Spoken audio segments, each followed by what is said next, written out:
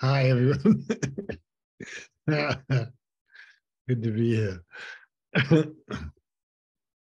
Yes, indeed. So, I guess we're just hanging around for a bit while we wait for people to join. But we are here. So I guess what we might do is a little bit of meditation while we're waiting. Doesn't have to be real meditation, so you can get enlightened without trying with this one. So it's just enjoy this moment. So just feeling the time, feeling what it's like to be here, hearing the sounds of the world. The old Taoist thing of like, that's what we're here for, to hear the sounds of the world, to be. Being trumps just about any of our other goals. So Linji would say, I'm just someone with nothing to do. So for the moment of the meditation, we can let the universe teach us all that stuff, look after us, embrace us, comfort us. Just feeling the expansiveness of the moment. It's a great thing to be here. For as long as we're here, it's great to be here. And what's the best moment? This moment is always the best moment. So there's that. After all these years, now is still the best moment. It's like, do you like my new haircut? It's like that question. There's only one answer. Do you like this moment? So yeah. And just feel it. What is it here? Here we are. Absorbing, honoring, feeling. It's nice to have that time when your only obligation is to have this life, to feel life, to honor life by being it. Being inside life, and life is inside us. We're enjoying ourselves. So that was the beginning meditation. And while we're all coming on, people are probably still coming on, but good enough. So I've been thinking about the sounds, hearing the sounds of the world is what, if you're in a traditional Chan system and then you go to hell, then the person who will help you out is Guanshiyin. Her name means hearing the sounds of the world. And so it's an interesting thing, I think. There's something about what do we do for the world? We experience it, we let it come to us. We keep company with the world. Even before we push it around, we listen to it before we start manipulating it and so on. And of course, we're always trying, doing our best and learning things and doing things. But there's something about letting the world fill us. And then we're not holding bits of it away and denying bits of it. And so then there's a kind of joy and energy that fills us, because we're not holding off the dark bits, not holding off the shadow. And hearing the sounds of the world. And you notice when you're listening, if you just listen for a bit, there's usually something going on, even if, the hum of the city or the very faint noise of your blood pressure, little corpuscles racing around their racing track inside. And and I think the thing is to accompany each other, to hear the sounds of the world means to hear the sounds of each other, and that means accompanying. And so it may not, even if it's not sounds, it might be some other thing you're accompanying. I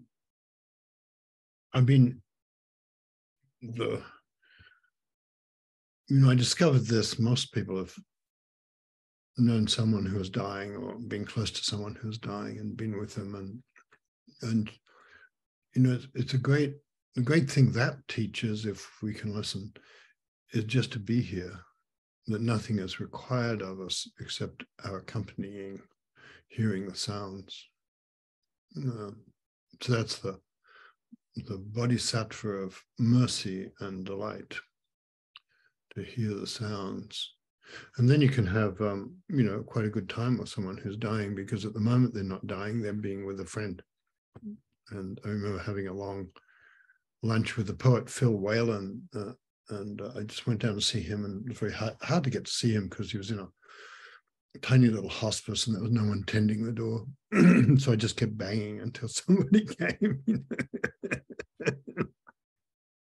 And some guy said, "Oh, we're not open," and looked at me like wildly, and then disappeared. And so I just walked in the door. He was great. He looked like an elf, and he's clearly with some friend of his who was dying, I guess. And anyway, I went up and I had to go in and look in all the rooms and open doors and things, and found Phil Whalen, the poet. And I don't know if the poet's the best description of him, but he was a polymath. You could talk to him about anything, and he would know something about, talking about 15th century poetry in Italy. You would just like turning on a faucet, tell me about whatever it was anyway. And I remember, and he knew everybody. I remember visiting him in hospital when he had delirium after a heart procedure.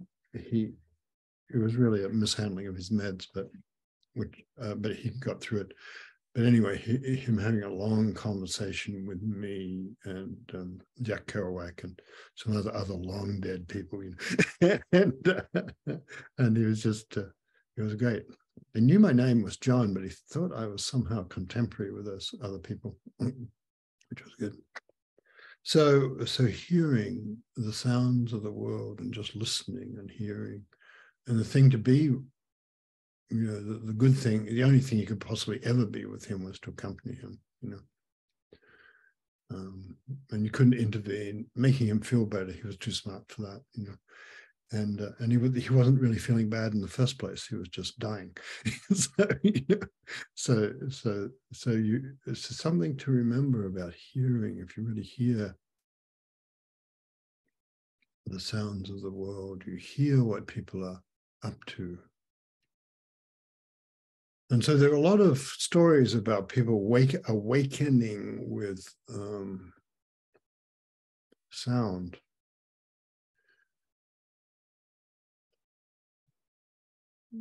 Train whistles are popular. Someone hears a train whistle and they say, "Oh my God, I get it now. This is what the koan was about."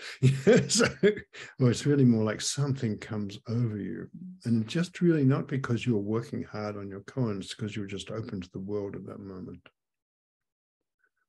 Elsa Atwell, who's here, I think, had one of her experiences with the train, the lonely sound of the train going north in Santa Barbara, a great sound. Joan Sutherland had this experience where she was coming back from Zendo in Los Angeles, and she was driving through a very messed up area, kind of like sort of area you wouldn't want to walk through, and she was sick, and so all those unfavorable conditions in a way made her open, perhaps, you know. So anyway, and she heard the radio was playing and interrupted for an advertisement for a soap opera in which somebody shot somebody else. If I can't have him, you can't either. Bang, bang, bang. And that was her awakening moment. It was kind of great. So,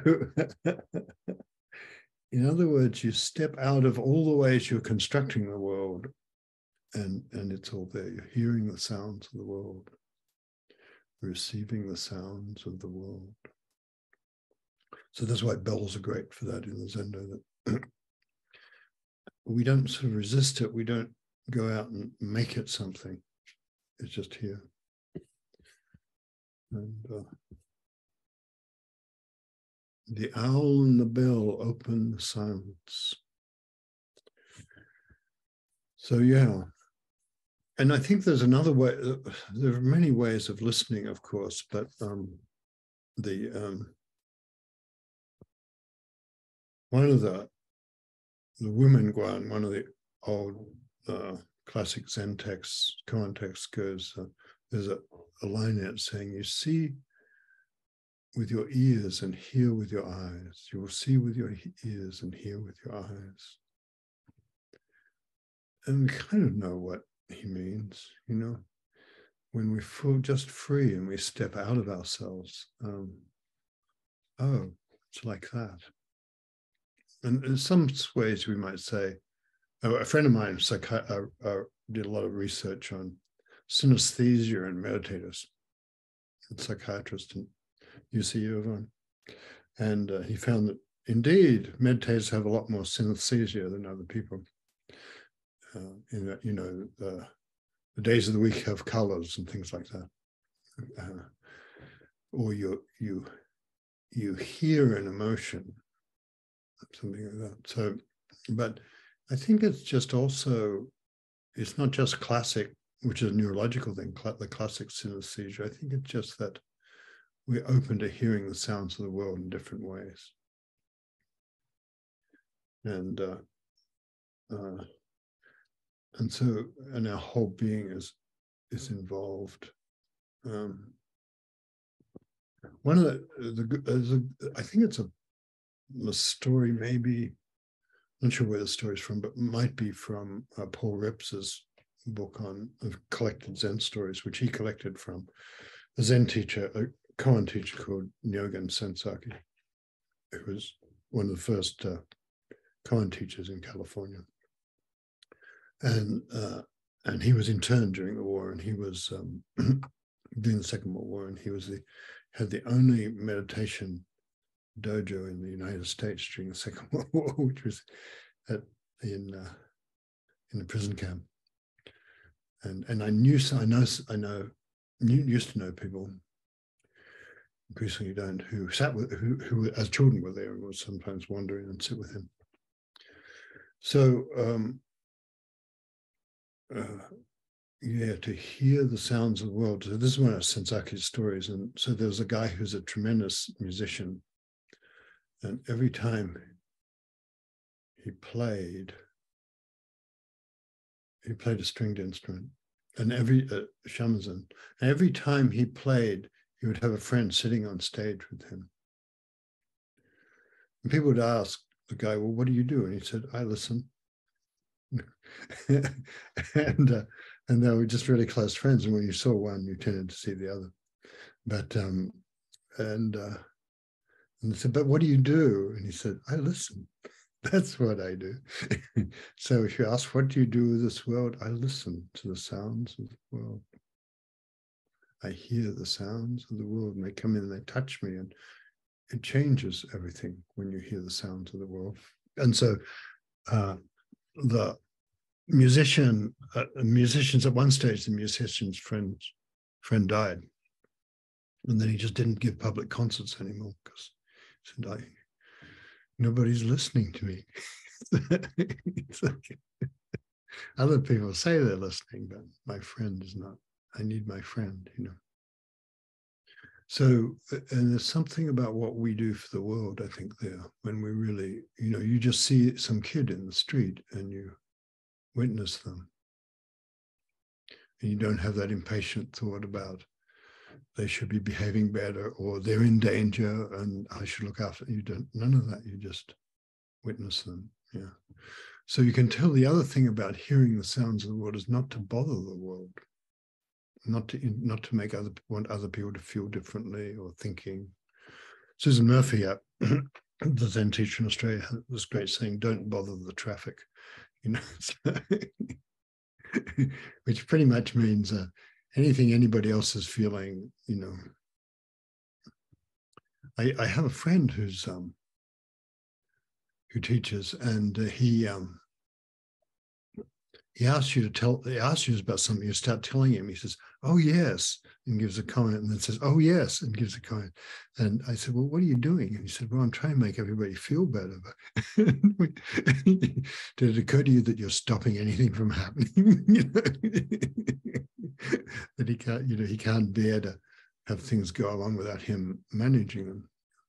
So you can tell that hearing the sounds of the world is actually not to manage the world, not to trust the world to manage itself.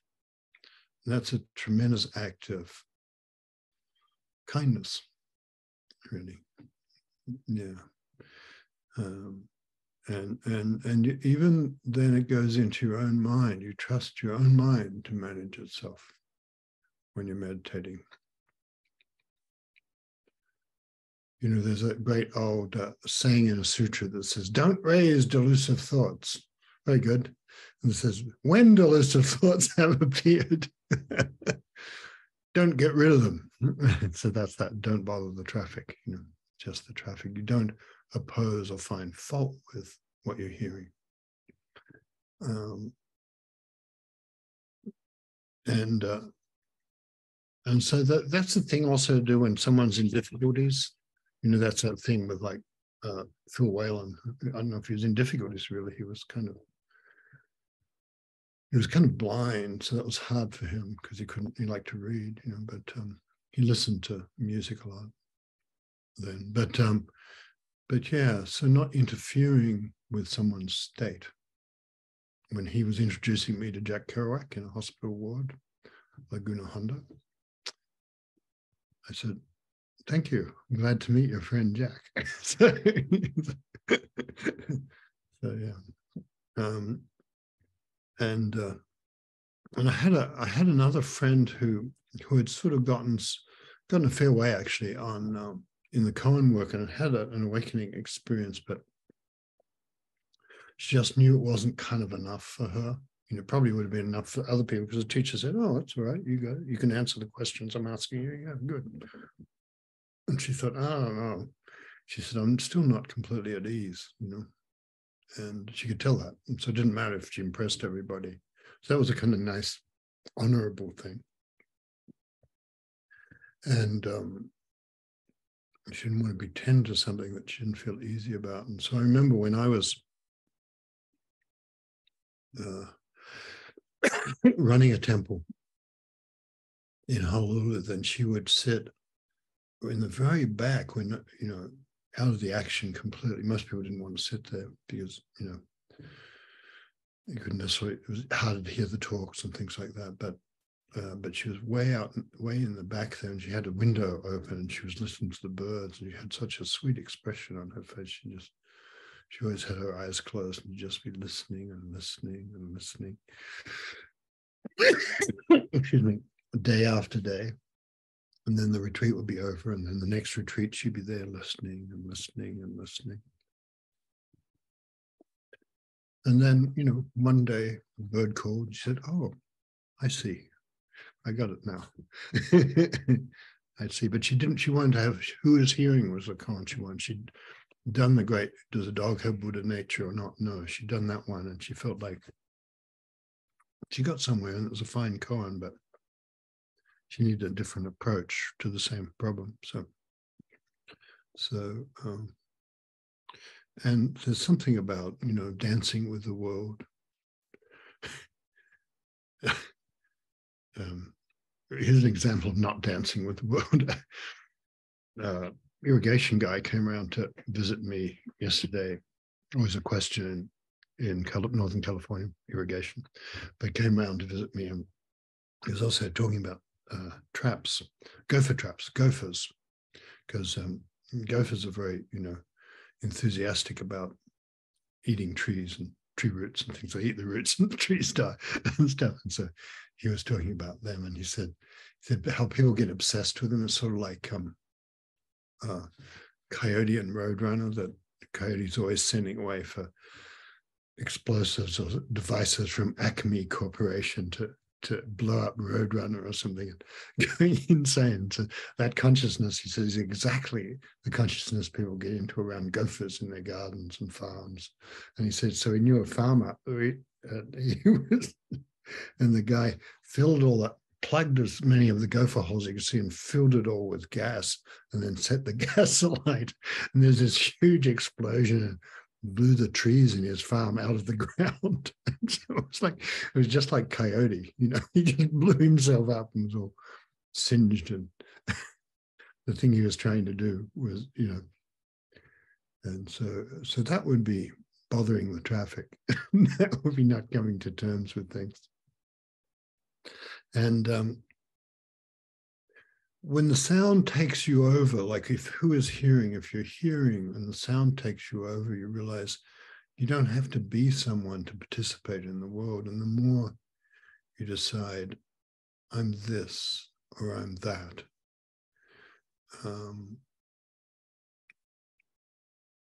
then you have a stance, and you have to, whatever it is, blow up the gophers or catch the Roadrunner, or send away to Acme Corp for yet more devices, and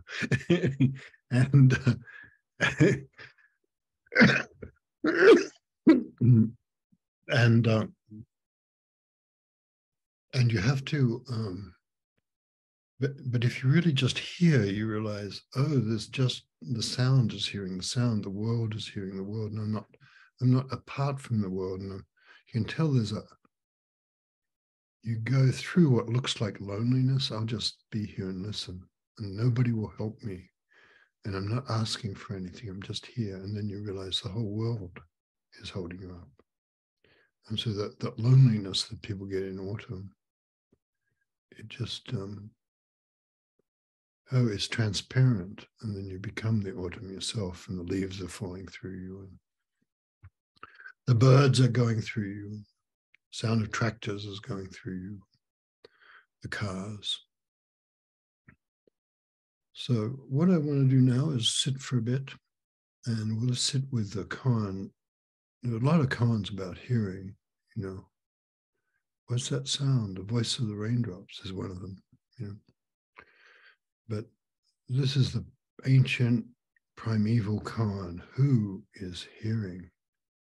Who is hearing? Like most who koans, you just sit with the wonder of it without trying to answer it. Because you notice any answer you get stops you hearing. So just listen to things. Like my friend in the back of the Zendo in Honolulu with the window open, listening to the minor birds. The sound of the temple bell.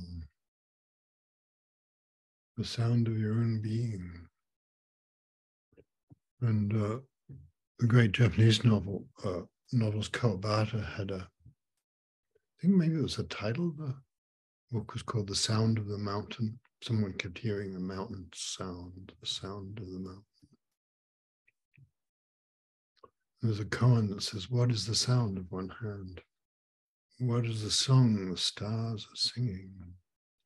It's like that, So all the sounds of the world comes to us and we hear its music. It's another way to put it. Who is hearing? So I'll be quiet for a bit, and you can just wonder about that without having to succeed at the task of finding out. Who is hearing? Let's try the bell again.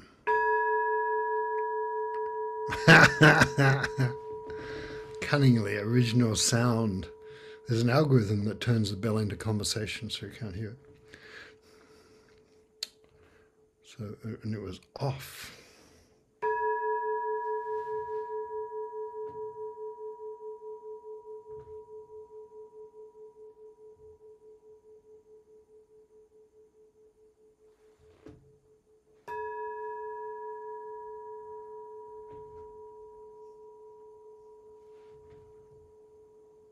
Nice to hear the bell.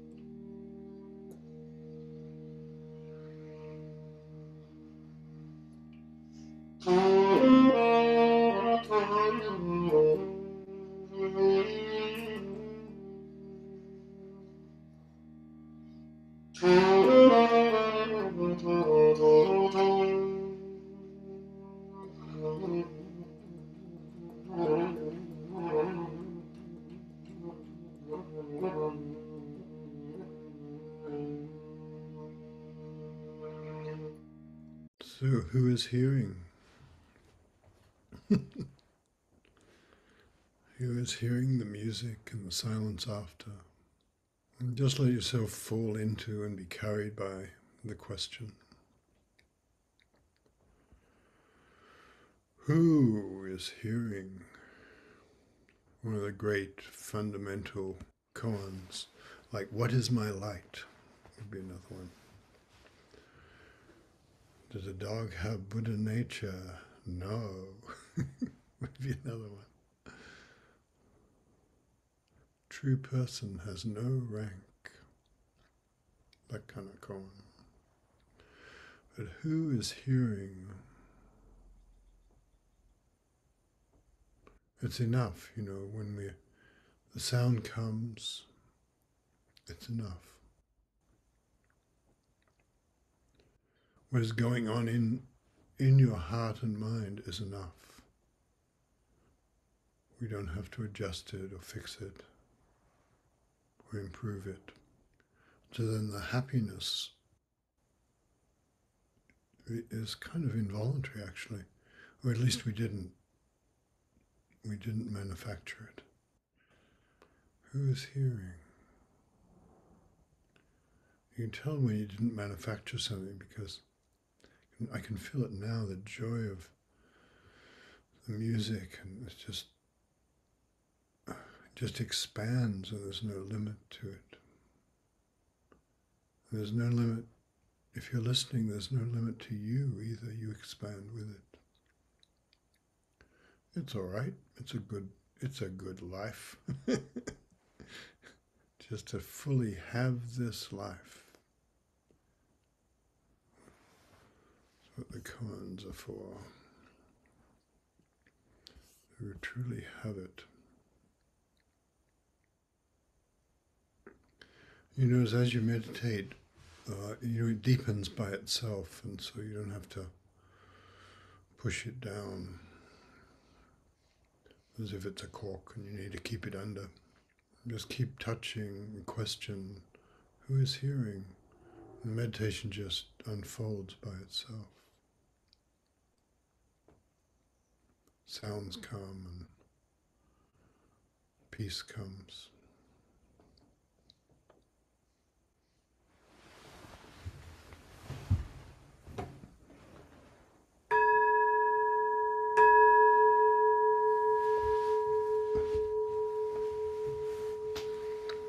There's a bell again.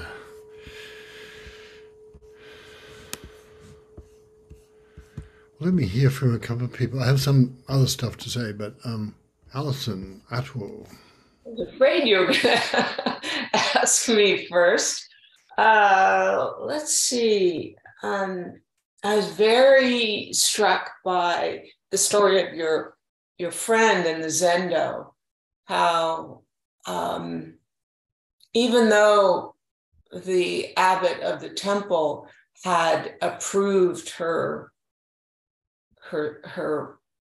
awakening or kensha, that she was listening to the sounds of the world, and that includes the sounds of your own heart and mind, your own inner experience. And it's not any different than hearing the outer sounds. And so in a way, she wasn't trying to, in a way, her practice had finally actually begun, because she was no longer looking outside herself for approval or disapproval. And she wasn't looking for that internally either. She was simply hearing what was actually occurring. And that was dis-ease in her own heart and mind. And she wasn't trying to change it. So I think in a way that not trying to manipulate what other people are thinking or feeling, and not trying to do it to ourselves, that's also when love appears. And that a couple days ago, I was looking on a website for Christmas gifts, and I just stumbled upon an Advent calendar that had chocolates from Paris. And I thought, I've got to get this for my daughter. When she was little, I would always get her an Advent calendar, but never chocolates from Paris. So I ordered it and sent it. And then this morning, there was an email from my daughter, something about, the chocolates had arrived or something. But immediately I could feel myself, part of my mind wanting to get some, extract some sense of approval or from her. Or I was afraid to open it because she might not have given me enough approval. And so I just didn't open it. And I think that's also like hearing my own sounds. My heart right then was not at rest. And so I just didn't do anything. And it's waiting there in my inbox. Very good. Thank you. Rudy. Yeah, hi. I'm appreciating your comments on synesthetic experiences. As somebody who has explored consciousness in different ways as a psychotherapist and psychedelics and whatnot, and a long-time meditator. I don't do psychedelics anymore, but I do find that I have synesthetic experiences that are hard to explain to other people around me. And so it's very comforting to hear that meditators experience this. For example, the other day I was feeling quite sad, and my imagination created a cloud above my head, and I could feel the weight of the cloud. And these words are not doing the experience justice because it was quite heavy and quite uncomfortable. And my sister walked in the room, and she was feeling quite bad, and I felt her cloud. And I think, it's funny reflecting on it, but in the moment, Whose cloud is it? It's like that. I'm feeling someone else's cloud sometimes. Yeah. Keep going. So what to say about it? I'm 30 years old. I'm still learning to be a human, and I'm experiencing quite a bit of anxiety in these new ways of sensory perception. And it pleases me to know that other people experience this, because I don't get many people to talk to about this, and I get tired of talking to people that take psychedelics regularly because they have quite the stories to share that seem nonsensical. And it is real. It is real that these things happen, and it's hard to quantify and explain them.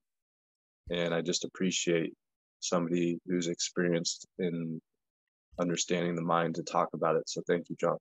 Yeah, no, nice to hear from you. I don't think I've talked to you before, so welcome.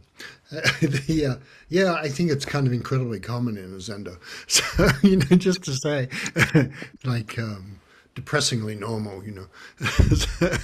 So, but and a lot of people just have it naturally. I know a woman who, the colors of the week, somebody mentioned the colors of the week, they always have the names of the days of the week, they always have a color. Like for her, Thursday is always gray, which seemed a bit, like that. And I noticed that, like, I often have, remember when I was on a plane a lot, and I often felt that sorrow of parting, and I'd always have it as a smell, a scent, with the scent of flowers. In airports, always smelled like frangipani for me, you know. And it was how I could tell I was a little sad to be leaving wherever I was leaving. You know, it was kind of sweet. So yeah, I think it's partly something just to welcome as part of the variety of what it is to be you and to be human, and to be what it is to be you rather than what somebody else thinks you ought to be is one of the big tasks of Zen. So keep it up with the synesthesia. And I think probably psychedelics make you more prone to it, but just meditation makes you prone to it. You know? So thank you. Um, you know, Holly, you're on here somewhere. Do you want to say anything about either synesthesia or sounds, hearing sounds? I actually, I actually feel them, feel sounds like when Michael plays. It helps me disappear in a way. I mean, it allows me to be big. So it's very sweet. And you've always had synesthesia from way before you got into meditation, I think. Is that right? Yeah. Actually, I think it might have, might have been one of the reasons that I became a meditator, actually. But what I've said to you recently is I don't feel I'm as resistant to it as I was. But I'm not fighting. Yeah, I'm just seeing colors and hearing sounds and not yet a problem. Kinesthetic synesthesia, which is where other movements or other people's bodies, if someone is touching themselves, I can feel it on my own body, which makes the world really interesting and rich. Good, thanks. Thank you. And you can tell that the koans, they don't really mind whether you're synesthetic or not. They don't really mind. It's just like, it's a largeness of being human and how we contain it all. You know, what Whitman's I contain multitudes, we contain it all. Yes. John Bennett, do you have anything to say? I love that meditation at the beginning.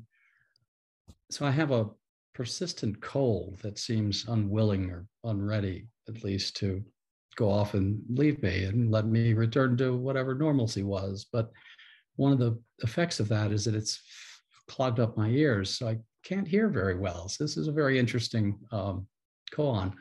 And at the beginning, really, I was listening to the blood's flow in my body and funny little clicks in my ears and all these internal sounds.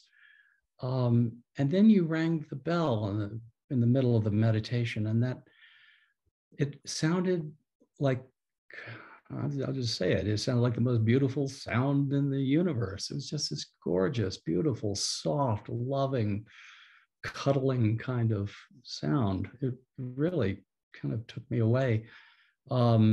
And the koan, who is hearing? And I thought the universe is hearing. No, that's the sound of the universe. No, that's the universe making the sound and hearing the sound. And it was all blended together. And then the bell died out, and I heard this distinctive popping sound from outside of my house.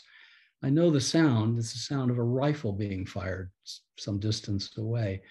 We have a herd of deer in the autumn that kind of lives in our orchard. We have an orchard outside this window I'm looking out. And it's a buck and a gaggle of does and a whole bunch of 6 and 8 month old kids. And they're quite wonderful. And I couldn't help but hear this popping sound and then start worrying about our deer. I hope it's not any of them. And then the flute came along, and I was able to release the whole story and the whole narrative that had gotten going in my head about the deer, and I hope they're okay and what's going on out there. And I won't go on. I won't blather on. But the flute, Michael's flute, is so loving and gorgeous and gentle and soft and beautiful, and it was quite nice. So yeah, it was a bit of a journey in this meditation, but all good and all very I don't know, comforting in some sense. Thank you. Nazneen, I believe you're just back from Haida Gwaii, which is one of those magical, legendary places. So I don't know if you anything about hearing or about Haida or whatever. Yeah. Can you hear me well? Yep.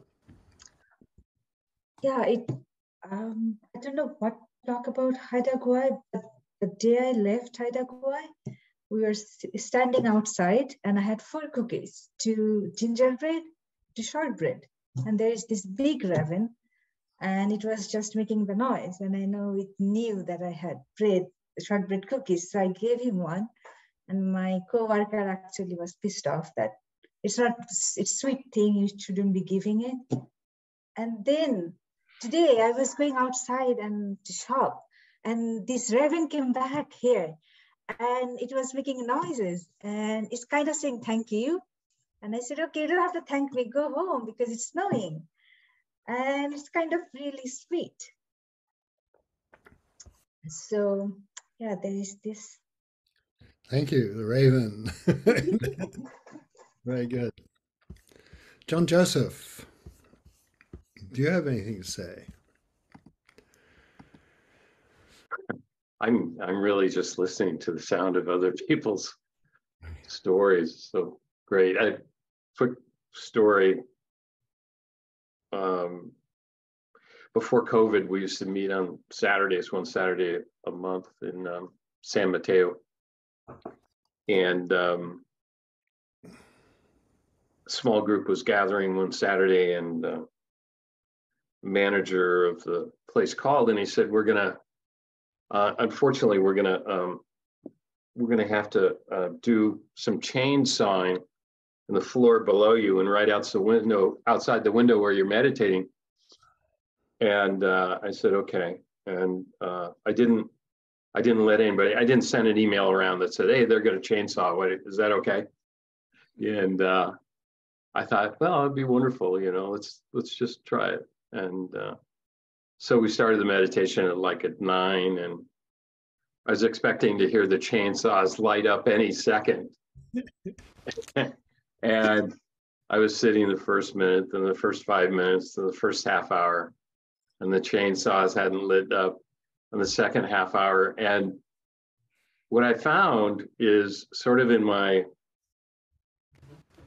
openness to the sound of the chainsaws, I was able to hear the children running around and yelling outside, and I was able to hear the traffic go by in this way that John Bennett said, just this beautiful intimacy of just those ordinary sounds. So it was kind of a nice no chainsaw moment. Thank you, John. Okay. Meditation, more meditation.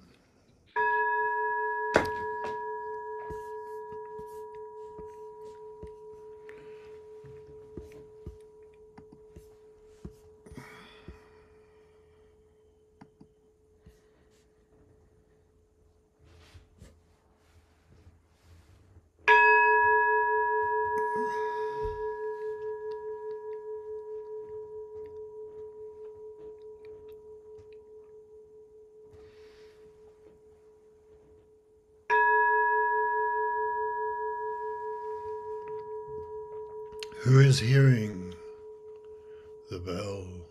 Who is hearing?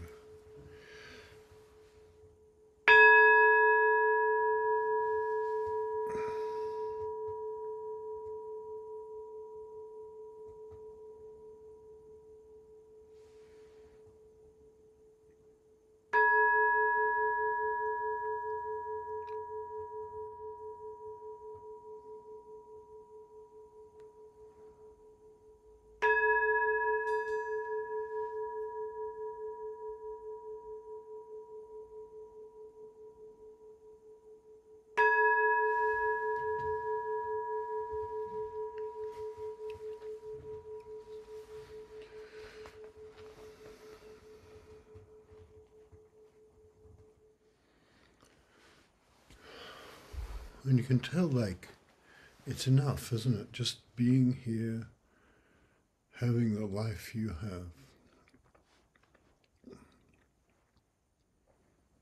There's an old conversation that goes, my name is Wijao. Let's say my name is Jane. I ask you, what is Buddha? And the teacher said, you are Jane.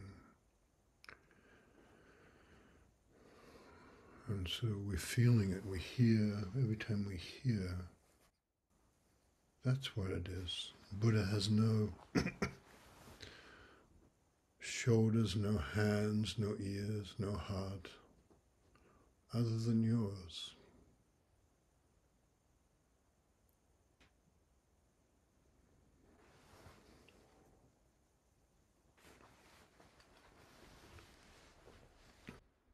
The bells come.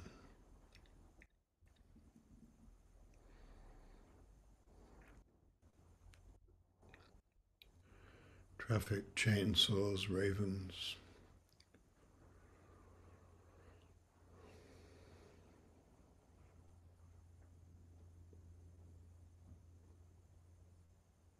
Coyotes at night.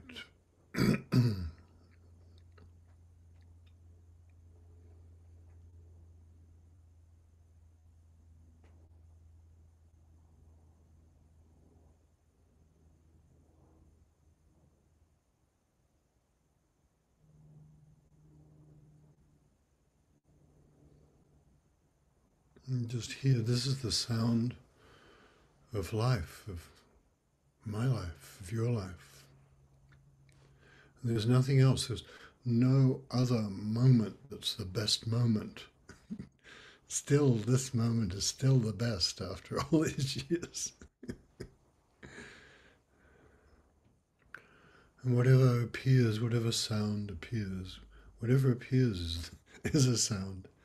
Then, the thing with meditation is just don't fight it.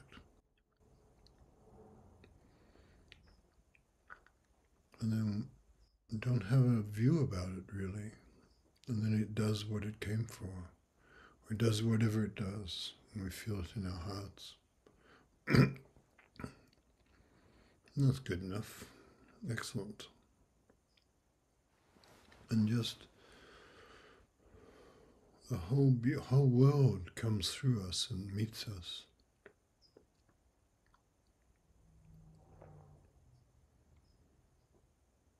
And then we can feel the world through our own hearts. When the 10,000 things advance and meet us, that is awakening. That's an old koan. When we advance and meet the 10,000 things, when we're chasing after them, that's called delusion. It's got its value too, but it's nice when the 10,000 things advance and meet you. I've just arrived at this temple. How should I enter the way? And the teacher said, do you hear the sound of the mountain stream? Yes, I do. Enter there. Enter here. Whatever is happening, it is your doorway and your gateway. If you're bored, enter here.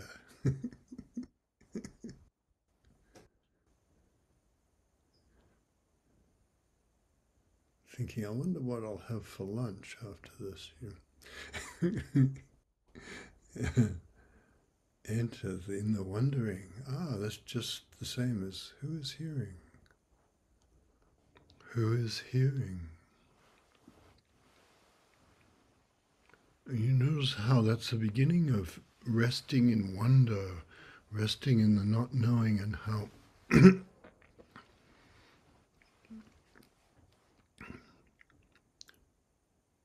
marvelous it is that not knowing supports you and wonder supports you. Who is hearing then starts to open out infinitely.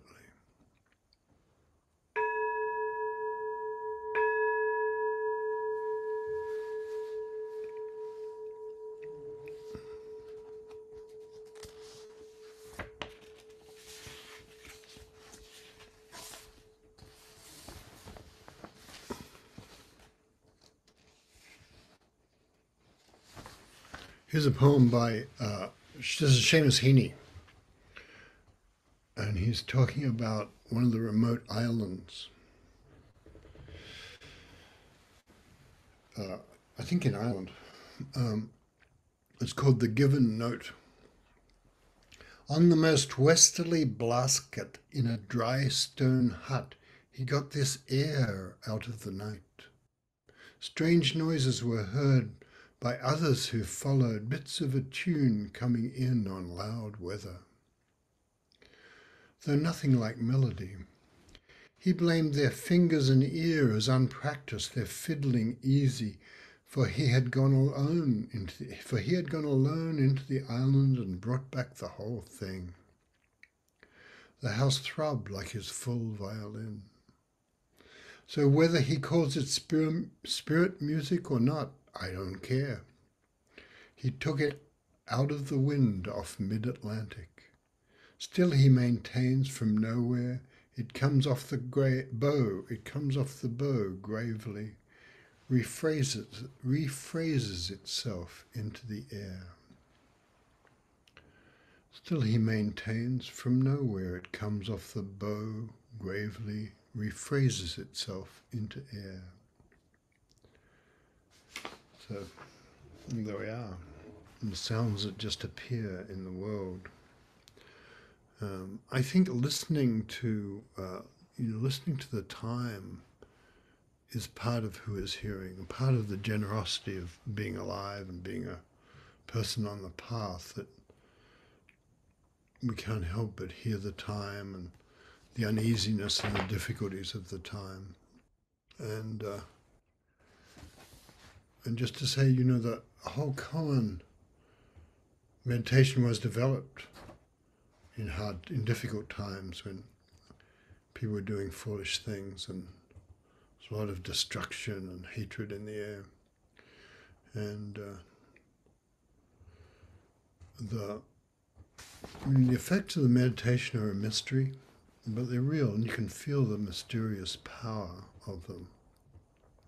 And they're a mystery because they're outside of the center. We normally try to have a center for our personality and have all these opinions about who we are and what we like and how we're good at this, and maybe we behave badly there and well there, and things like that. But in meditation, everything goes deeper than that. And we don't need to have opinions about who we are. And so we don't need then to be, we can be open to what comes, And the door is strangely always at hand. We just enter the moment. We open to what appears, to the sounds that appear, and who is hearing appears. And we don't need to hurry past the current moment in order to get to the next. That's what hearing is. Don't hurry past the current moment to get to the next. We're just here. And then that expansion just comes out of us. So I've been listening to the autumn a little bit, and just listening to the first thing that happened. It's a kind of journal of really the psyche and who is hearing, I suppose. But one day in late spring, the golden-crowned sparrows suddenly go to Alaskan summer's long, long days, taking their little fat bodies and leaving a silence. Little round bodies and leaving a silence. The day after the autumn equinox, their voices appeared in the garden. Just in from a far journey, golden-crowned sparrows, skinny and singing. For them, as for us, it's a time of travail, surprise, and hard journeys, a momentous time.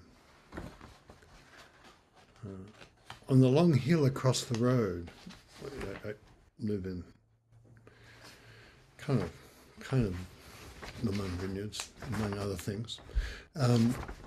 On the long hill across the road, the vineyard's leaves are in love with cadmium yellow deep, a spill or two of crimson, some lingering hunter's green, and Naples yellow, which has a bit of violet in it, like the evening. The birds make little galaxies of bright thoughts, swirling, dashing around, dashing through. A merlin, which is a kind of hawk, a merlin swimming through the branches, sleek and dangerous, hunting our friends, the singing sparrows. This life too is eternal, life after life, and being alive is a kind of art form. Vine leaves circle in an updraft, vine leaves circle in an updraft, wishing to become birds. There we are. They do that. So we're going to do the 4 vows, but I just noticed somebody I haven't seen for a while and been wondering how he is and what's up. James Anthony. Looks like he's on the Big Island. Do you have anything to say? No. Yeah, the next moment.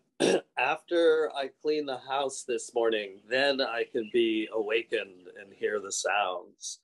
But right now, that's the only sound I can hear is kind of, are we there yet? Am I arriving at a destination? So thanks for the reminder that this is still the best moment. Yeah, the ocean is roaring. Thank you, John. Nice to see your face. The Thurber, the great cartoonist, has this great line, "Are we there yet, Daddy? Shut up," he explained. Okay, Amaryllis. I vow to wake all the beings of the world. I vow to set endless heartache to rest. I vow to walk through every wisdom gate. I vow to live the great Buddha way. I vow to wake all the beings of the world. I vow to set endless heartache to rest. I vow to walk through every wisdom gate. I vow to live the great Buddha way.